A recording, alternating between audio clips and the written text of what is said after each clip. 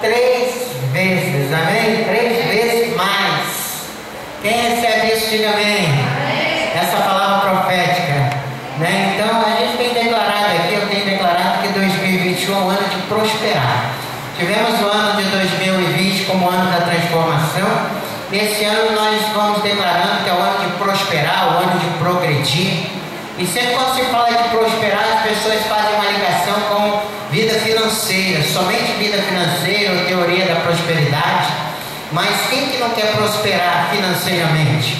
Todos querem prosperar. Ninguém quer viver uma vida, né, com ausência de recursos financeiros. Todos nós queremos ter recursos. E isso é prosperidade.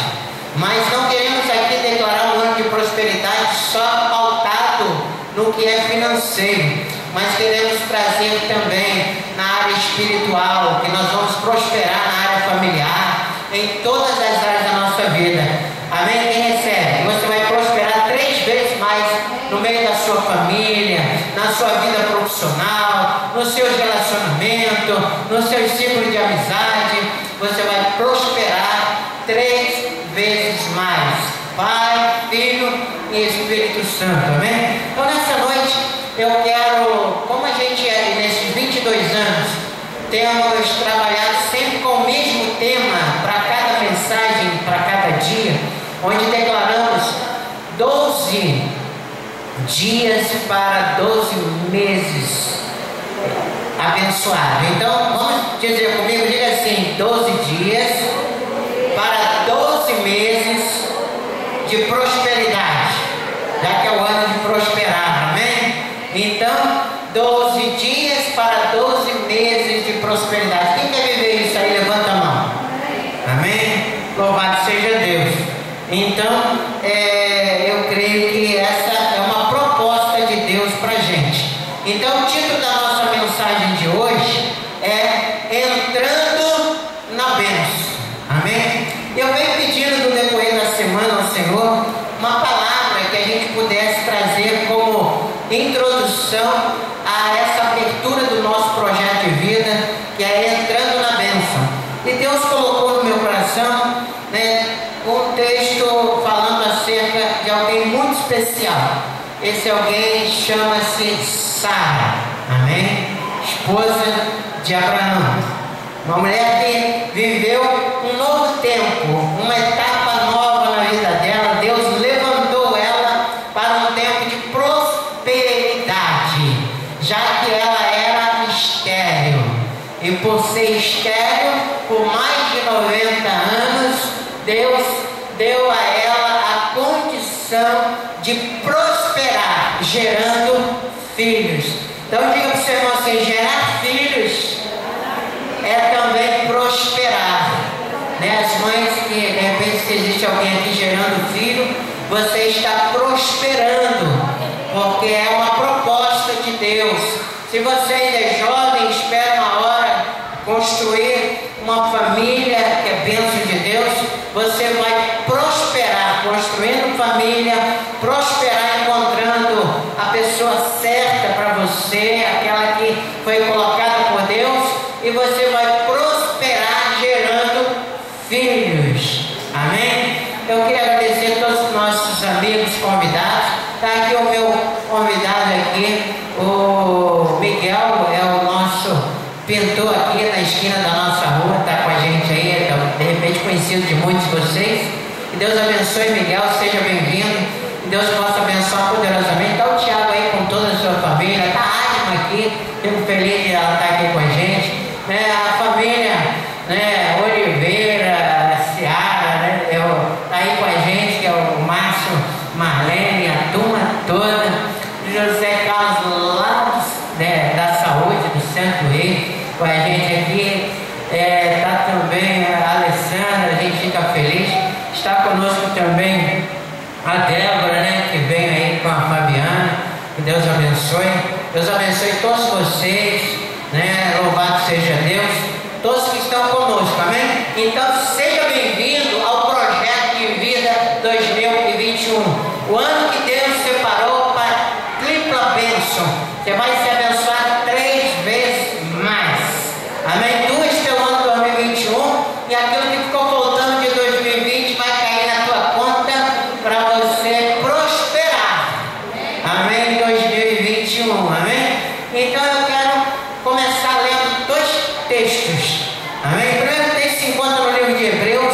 capítulo de número 11, verso de número 11. Se você puder ficar de pé só para esse versículo, em reverência à palavra de Deus, amém? Depois a gente senta e continua lendo lá em Gênesis, amém?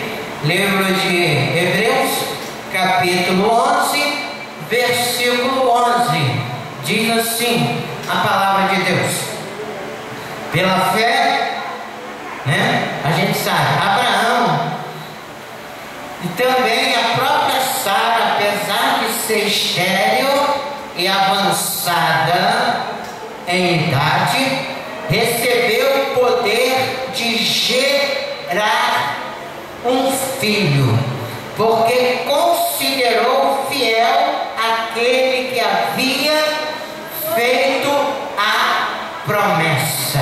Querido Deus e eterno Pai, neste momento, Senhor, eu quero te pedir, fala conosco na autoridade e no nome de Jesus, amém? Você pode se sentar, fica comigo, eu vou te pedir para abrir mais um texto aí, sentado mesmo, eu pedirei toda a sua atenção, já que você veio para cá hoje, em vez de se desligar, se concentre aqui, deixe as nossas crianças, faz parte delas, da idade delas, haverá um tempo em que elas serão mais concentradas e voltadas para as coisas de Deus, mas uma parte você tem feito muito importante, que é trazê-la à casa do Senhor, apresentar esse Deus que você serve, esse Deus que você honra, esse Deus que você valoriza, esse Deus que tem cuidado de toda a sua trajetória de vida terrena.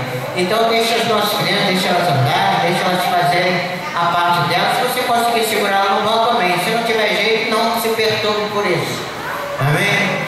Se passar do limite, eu brigo daqui. Amém? Mas com muito carinho. Aleluia.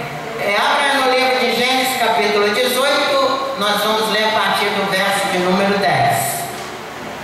Gênesis 18, a partir do verso de número 10. Eu estou sem óculos, vou ler bem devagarzinho, esqueci de trazer meu óculos. Esse negócio de óculos é muito complicado para mim. Estou pedindo a Deus para limpar minha visão, amém? Eu vou voltar a enxergar bem de novo. Eu creio que eu posso. Nosso Deus é Deus do impossível, amém? Capítulo 18, versículo 10, amém? 18, verso, a partir do 10. Posso ler? Me acompanhe, amém?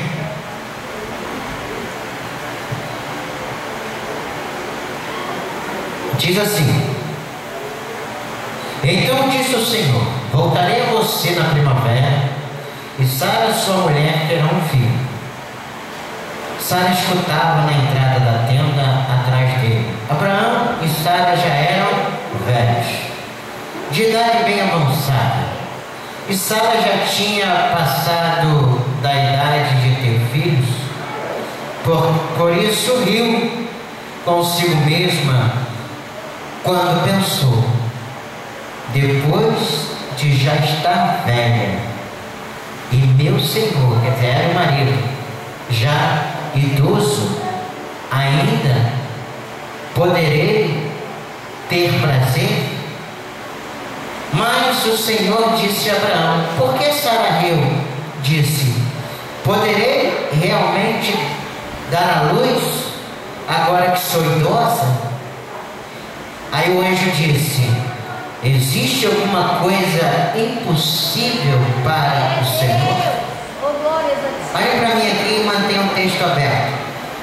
Diga bem forte assim, bem alto: existe alguma coisa impossível para o Senhor?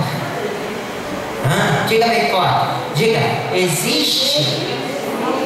Ou vamos melhorar. Diga assim: será que existe algo impossível para o Senhor realizar? Diga comigo. Diga: será que existe algo impossível para que o Senhor possa realizar? O que você diz para mim?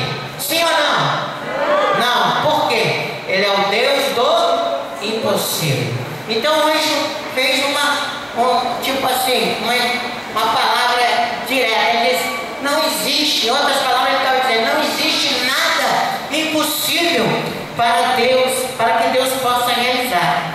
E Sara, na mesma hora, verso 15, disse: teve medo, e por isso mentiu, e disse: eu não ri. Mas o anjo disse: não negue, você riu.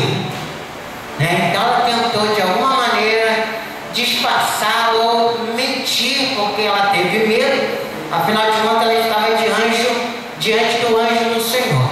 Amém? Então o tema da minha mensagem nessa noite, além de entrar na bênção, que é o tema de 22 anos, eu digo: recebendo o poder para prosperar a partir de 2021.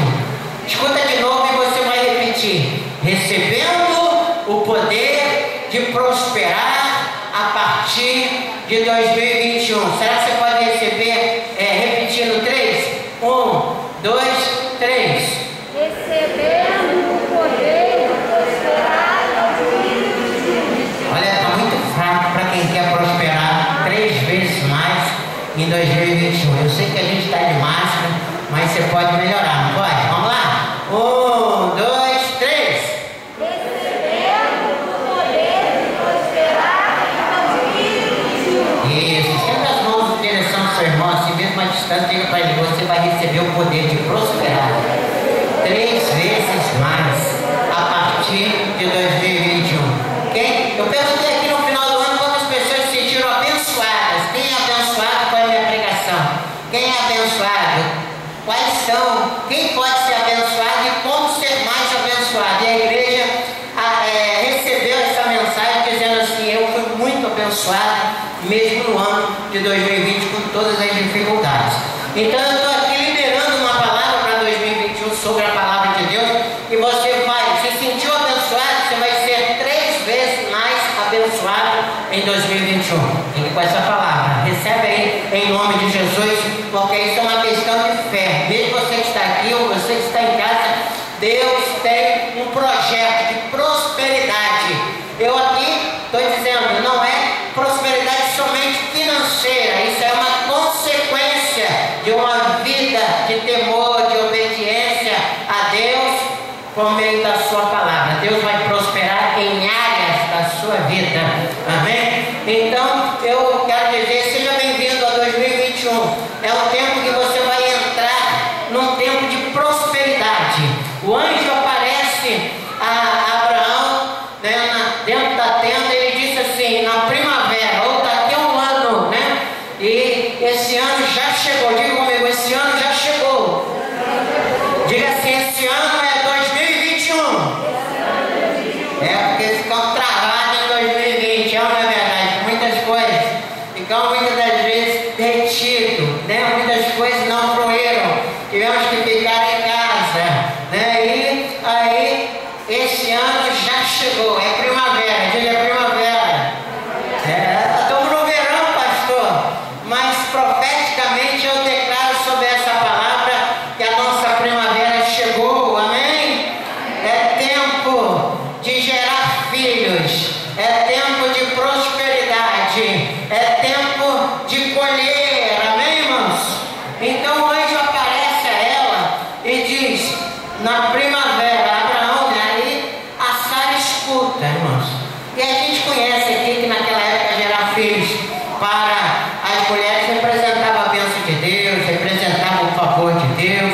E quanto mais numerosa fosse a família, mais alegria tinha dentro de casa, Criança traz muita alegria, traz muita paz. Eu sei que às vezes a gente fica meio afadigado com a energia das crianças, Meu neto tem estado lá em casa e às vezes a minha esposa fica nervosa, eu também, mas a gente pede a Deus calma, paciência. A criança tem muito fogo, muita energia. Tá aí, tem um ator aí, ele diz, a Marlene diz para mim: não para, pastor, é o tempo todo, é elétrico, parece que está em 330 volts, e não descansa, deixar eles acordam bem cedo e vão dormir lá pelas tantas da noite, Então filhos são bênçãos. E as mulheres, irmãos, que não frutificassem naquela época, que não podiam gerar filho, era como dar seco, né? Em lugar seco ele frutifica. Não. E com isso muitas das vezes eram humilhadas, desprezadas, trocadas, né? Por outras, né? A família era desfeita por causa por causa da falta de frutificação, da esterilidade, né? E Sara reconhece isso, né? E ela tanto reconhece que lá em Gênesis 16, no verso 2, ela propõe a Abraão doar a sua serva Agar para que ela pudesse gerar filhos e ela formaria uma família completa, né? Que a família é completa quando os filhos chegam, e ela formaria uma família completa por meio de Agar, né? E ela queria ter uma família frutífera, ela queria ter uma família abençoada, e gerar filho representava prosperar, representava ter o favor de Deus sobre a sua vida. Mas Deus tinha um plano bem maior. Às vezes nós temos um plano de prosperar na nossa vida em várias áreas, e às vezes, né, nós desejamos pouco, o mínimo. Nós às vezes nos limitamos a nossa mente, nosso pensamento, às vezes as tradições e situações que nos foram impostas dentro da nossa condição de vida, né? E Deus tem um plano muito maior. Amém? Posso crer nisso, né? Deus tinha um plano maior para Sara, né? E fazer dela mãe de filhos, fazer com que ela prosperasse, independente que ela emprestasse a sua serva para que lhe desse filhos através de Abraão. Deus tinha um plano em fazer cumprir as promessas feitas a Abraão através não de Agar, mas através de Sara. Então Sara era detentora da graça, do favor e do amor de Deus, e ela não conseguia perceber isso porque a idade já havia passado, o tempo já havia se estendido, e a Bíblia diz que até o ciclo normal das mulheres ela já não tinha mais. Então agora ela, né, tem a sua esperança devido à idade, né, de gerar filhos. Ela cessa. Sara já não sonhava mais, já não acreditava mais, e Deus vem promovendo algumas mudanças na vida dela. E lá no livro de Gênesis, capítulo 17, você pode abrir isso se puder ou não, me acompanha a partir do verso 15, né? O Senhor chama Abraão e diz assim: Abraão, né? Agora diante, né, de ti, Sarai, o nome dela será Sara, né? Deus muda o nome de Sarai para Sara, e diz também assim: através de Sara darei a você a herança, eu abençoarei através dela, e por meio de Sara, Deus vai dizendo, procederão nações, reis de povos. Aleluia! Você pode dar glória a Deus? Deus está dizendo: Abraão, eu não só, né, mudo o nome, eu estabeleço um tempo novo na vida de Sara, na tua família, na tua casa, no meio das tuas gerações. Então eu quero profetizar, queridos, 2021 é um tempo que Deus está estabelecendo um tempo novo na tua vida, um tempo novo na tua casa, um tempo novo na tua vida profissional, um tempo novo nos teus relacionamentos, um tempo novo nas tuas finanças, um tempo novo na tua saúde. Eu nem estou ouvindo um amém.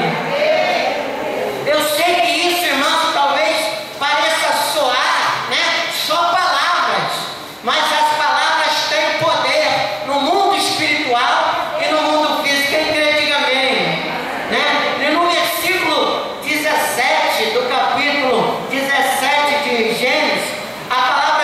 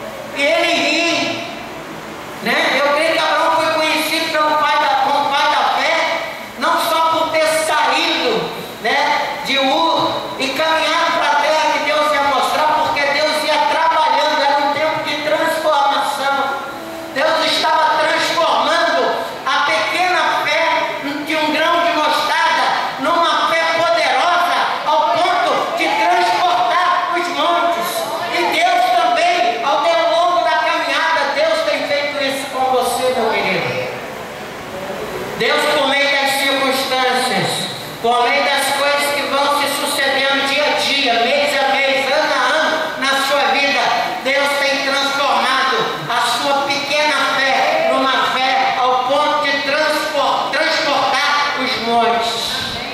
Você recebe essa palavra?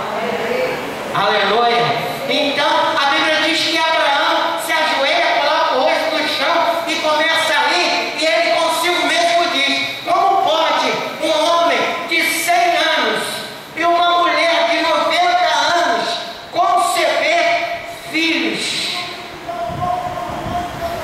Mas Deus continua investindo palavra. Meu irmão, Deus vai investir no ano de 2021 palavras que vão quebrar, talvez, essa mente que foi muitas das vezes dominada por algumas circunstâncias, por algumas coisas que não consegue sonhar, imaginar o futuro, imaginar o que Deus tem para trazer e realizar em nossas vidas. Então, foi uma luta para mudar a mente. A palavra de Deus diz, né? Devemos viver uma novidade de vida através de uma mente o quê? Renovada. Deus quer renovar a sua mente.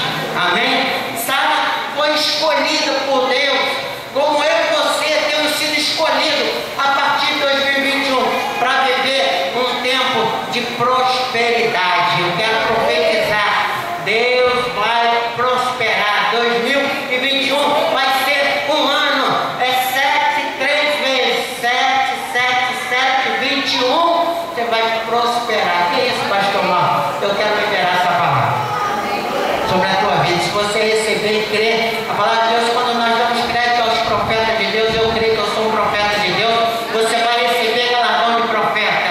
Você vai receber, essa palavra vai ter poder de mudança em áreas da sua vida. Então, nós vamos encontrar no verso 15 que nós lemos, do capítulo 17, que Deus muda o nome de Sara na Bíblia. Na Bíblia nós encontramos várias pessoas que Deus foi mudando os seus nomes. Para quê? Para trazer um ponto de virada. Amém? É aquele marco antes, a pessoa antes e o depois. Lembra? De Saulo se tornou Paulo, né? Abraão, Sarai, Sara, Jacó, Israel, né? E todas essas mudanças que Deus foi trazendo a esses seus servos trouxeram um marco novo. Você crê que 2021 chega com um marco novo na sua vida?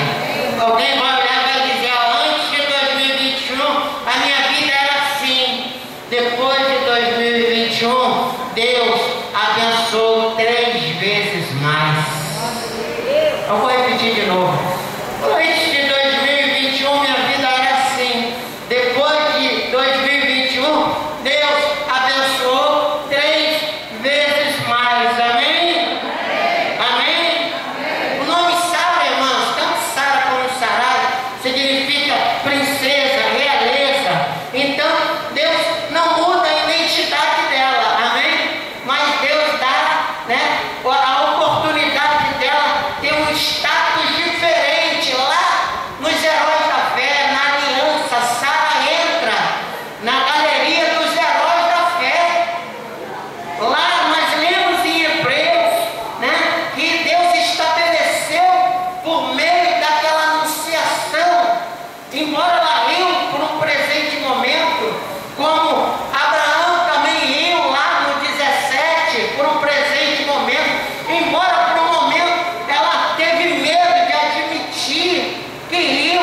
Quantas vezes, irmãos, uma palavra como essa é liberada aqui, que em 2021 vai começar uma ascendência na sua vida, vai começar um tempo em que Deus vai começar a te prosperar 3 vezes mais. Aquilo que você fazia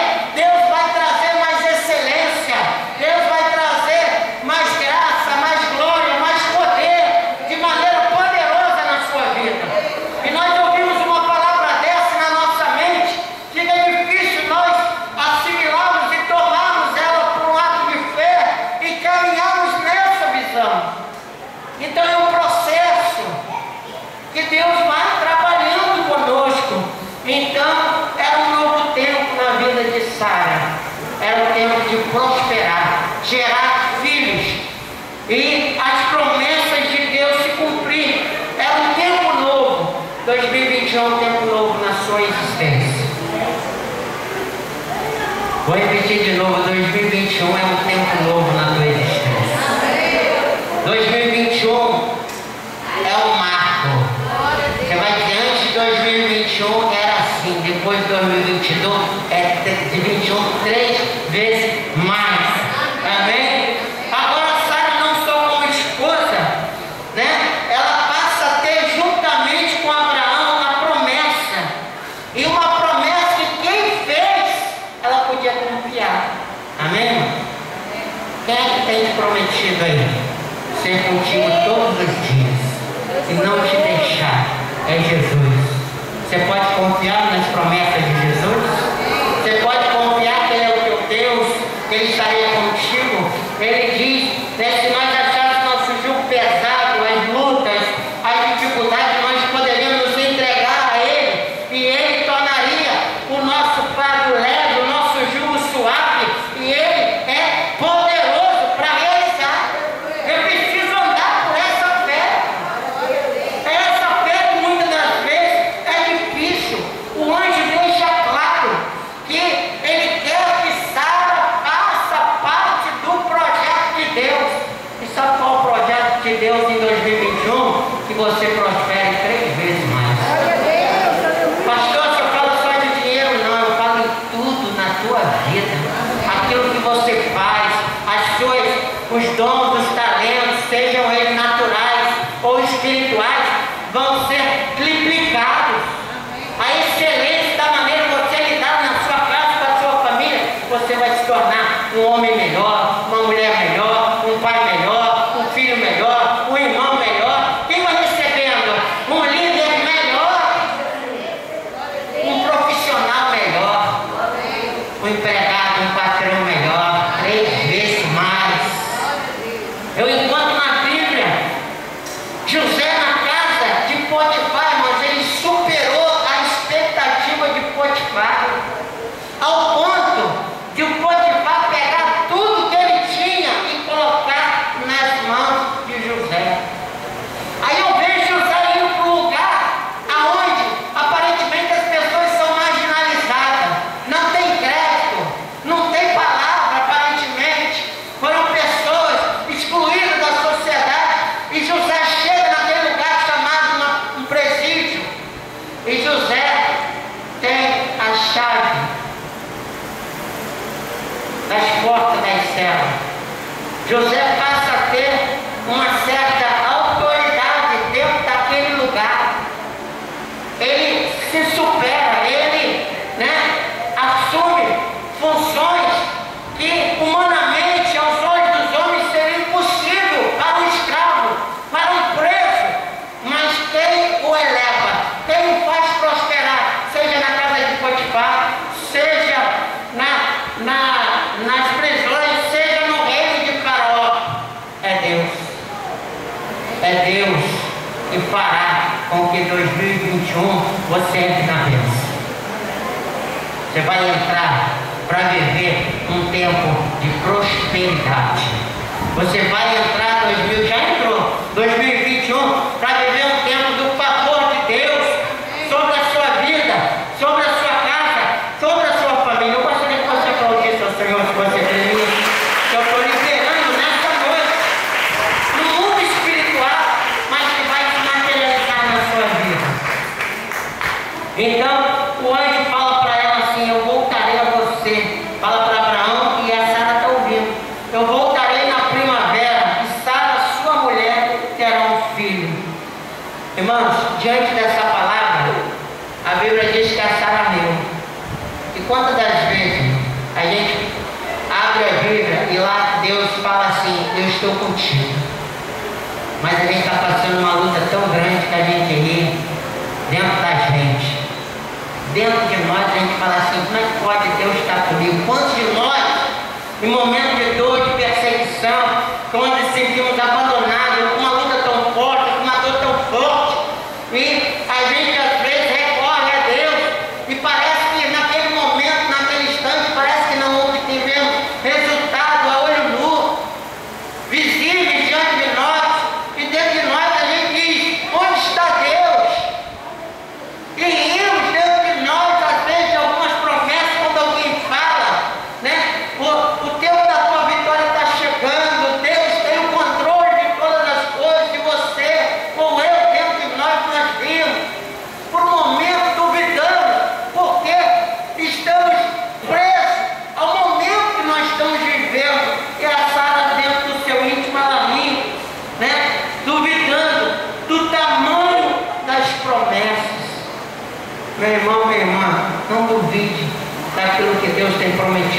você por meio da palavra. É tempo de prosperar.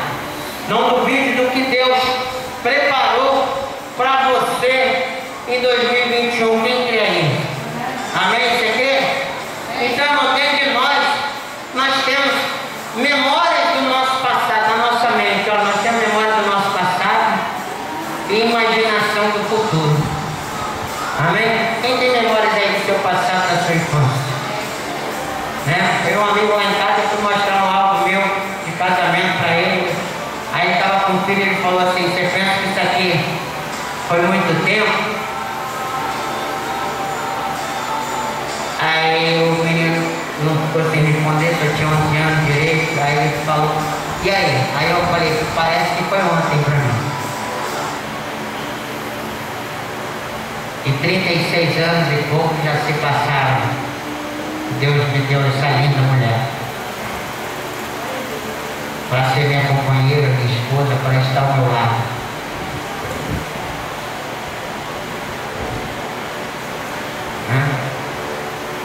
E eu tenho a memória de muitas coisas, como você tem memória do seu passado.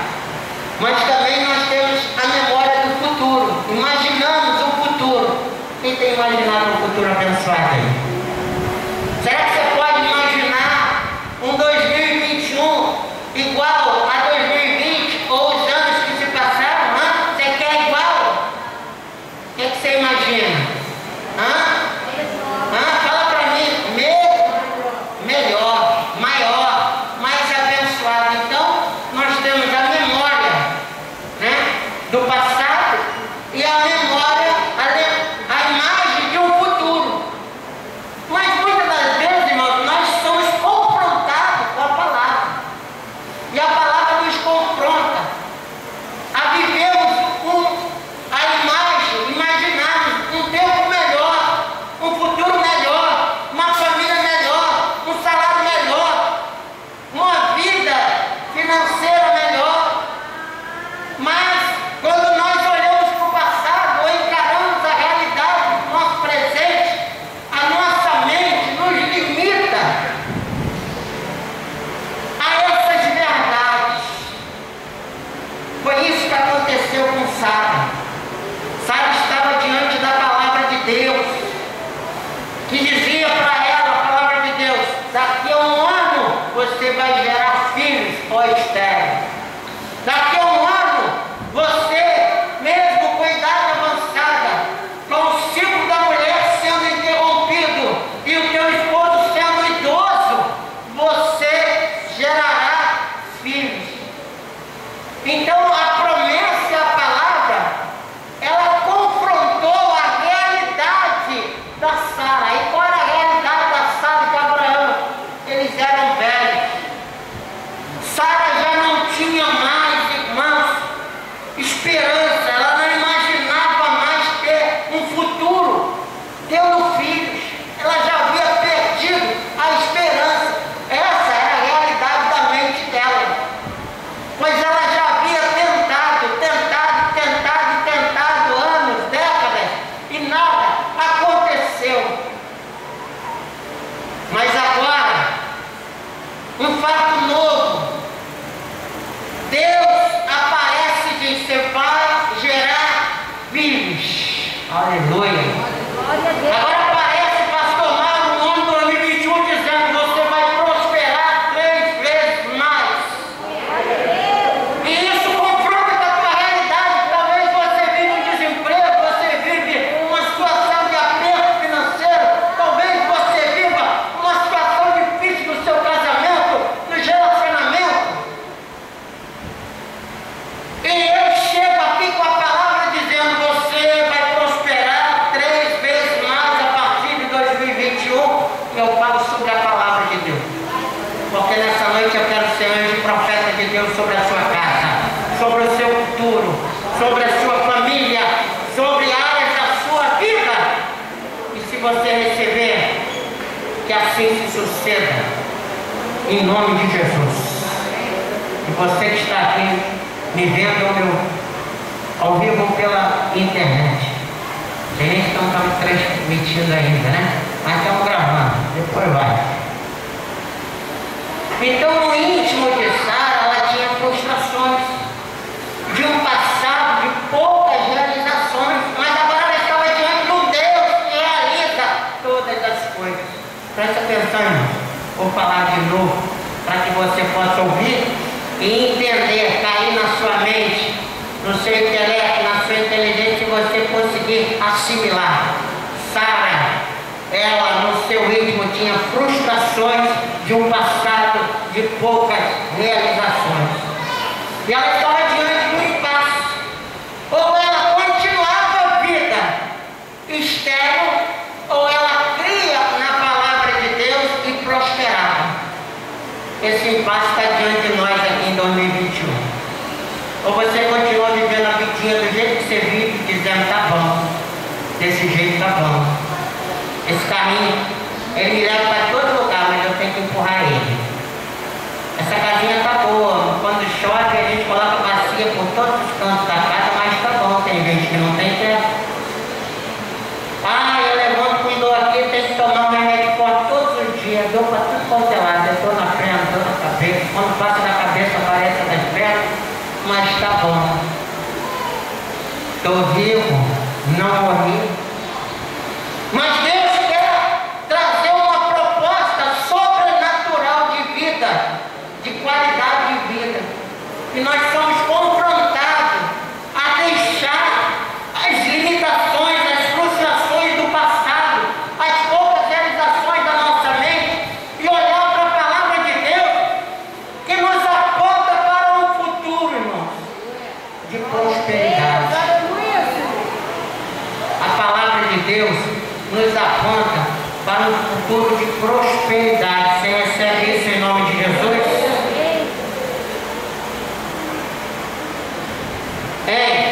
Ei, Sara não teve culpa de ser estéril uma vida inteira. Ela não teve culpa. Mas você lembra que ela não queria viver mais na esterilidade? Eu não sei o que você quer deixar para trás depois de 2020. Eu não sei o que você quer esquecer, que passado você quer enterrar e não mais lembrar. Mas Deus te chama, como chamou Sara, para enterrar o passado de frustrações, de viver um tempo novo. Um tempo que Ele começaria a estabelecer na casa dela, na família dela, na vida dela e na pessoa dela. Deus lhe muda o nome, Deus lhe dá uma identidade, aleluia, e a tua identidade é filho de Deus, herdeiro daquele que é Senhor e Criador de todas as coisas. Receba essa palavra em nome de Jesus e prospere de maneira clara a partir de 2021. Então, sabe o que Deus queria fazer na vida de Sara? Sabe o que Deus quer fazer na nossa vida? Ele quer que nós esquecemos das nossas limitações. Ele diz, não existe nada impossível. Se você estiver em mim e eu em você, você pode todas as coisas. Porque eu quem te fortaleço. Agarra essa palavra, meu irmão. Agarra minha irmã. Agarra você. Que talvez alguém, durante muito tempo, foi criado debaixo de uma maldição, de uma palavra de maldição. Deus hoje está liberando uma palavra de vitória sobre a tua vida, sobre áreas da tua vida, dizendo, eu sou contigo, eu te abençoarei, aleluia. Deus queria quebrar a esterilidade na vida de Sara, na família de Sara, irmão. E Deus nessa noite, Ele quer dizer por essa palavra, que Ele quer quebrar toda a falta de produtividade na tua vida, em áreas da tua vida. Ele está declarando aqui que quer fazer de você produtivo. Tu vai prosperar. Deus quer quebrar a esterilidade e para Ele não existe nada que Ele não possa fazer. Deixa Deus quebrar tudo que impede você de prosperar, de ter êxito naquilo que você faz. Talvez você tenha tentado ter uma vida melhor, um casamento melhor,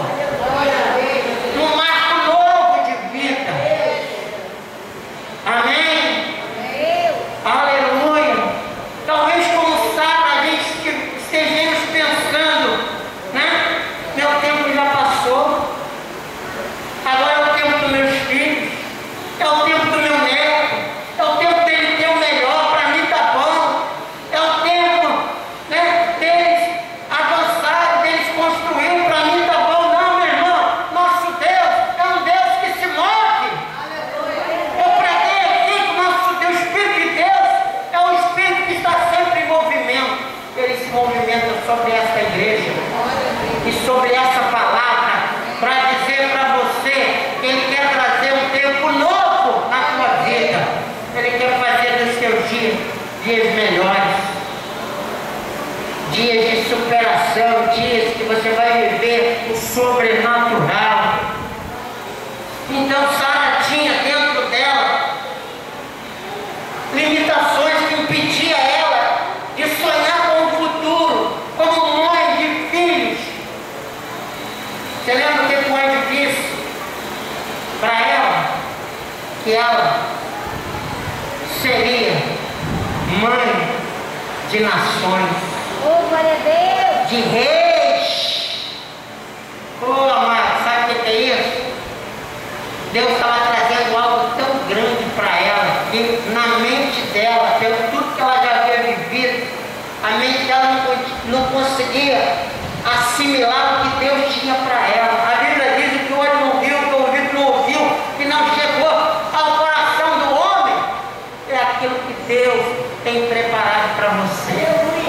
Por mais que eu chegasse aqui e fizesse uma pregação, um discurso, falando de todas as coisas boas que Deus quer que você viva, eu não atingiria a plenitude daquilo que Deus quer que você experimente através da presença dEle. Então Sara recebeu o poder de ser próspera, de gerar filhos. Quantos que vão receber o poder, esse poder de prosperar em 2021? O futuro dela talvez não tinha nada que gerasse empolgação. Tem gente que está vivendo hoje um tempo na sua vida que nada anima, irmão.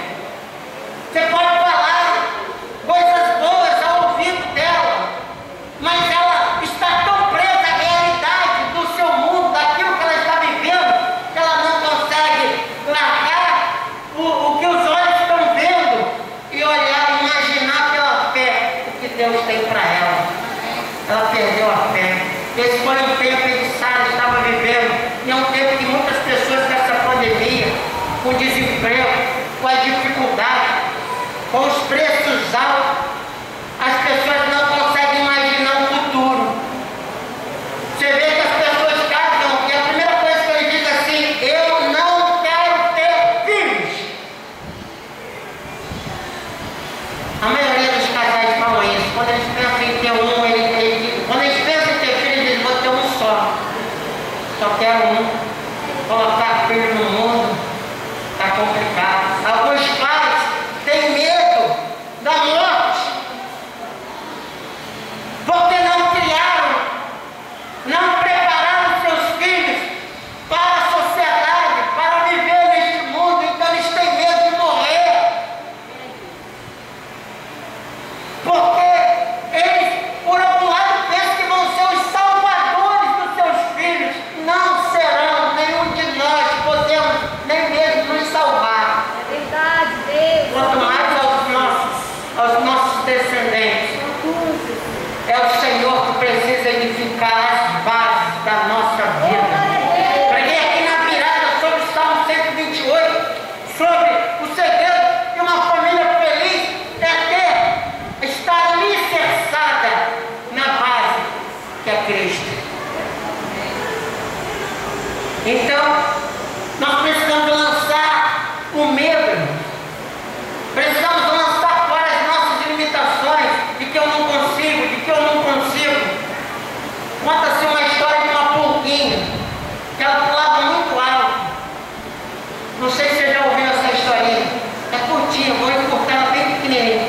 E aí sabe o que fizeram com aquela porca que pulava muito alto? Colocaram dentro de uma caixa e colocaram uma tampa. E todas as vezes que ela pulava, ela dava um impulso e pulava, ela batia na tampa e voltava.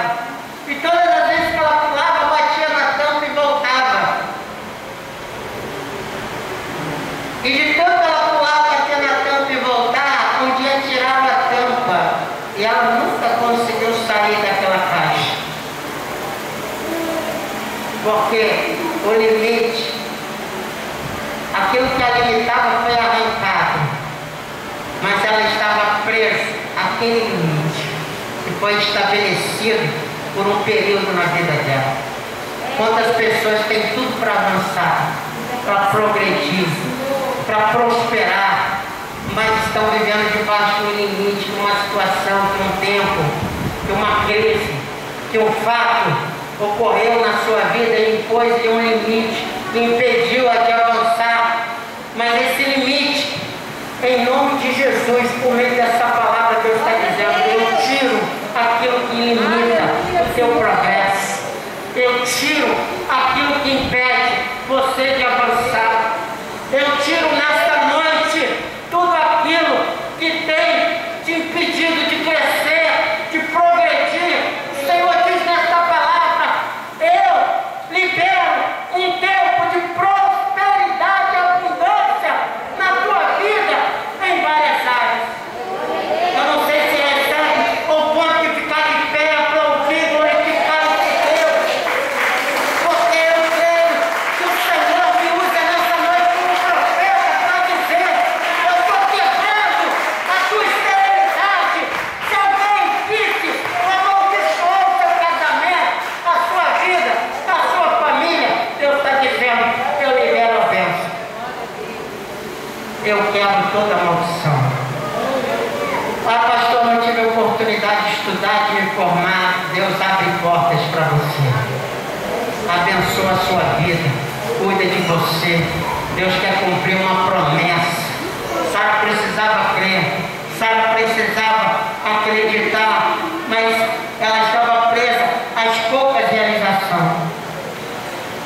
Meu amado, ei, deixe seus ouvidos, a sua mente ser um campo fértil. As palavras do Senhor são semente.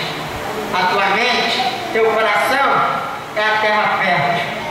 Eu estou lançando nessa noite sementes. É a palavra de Deus no teu coração.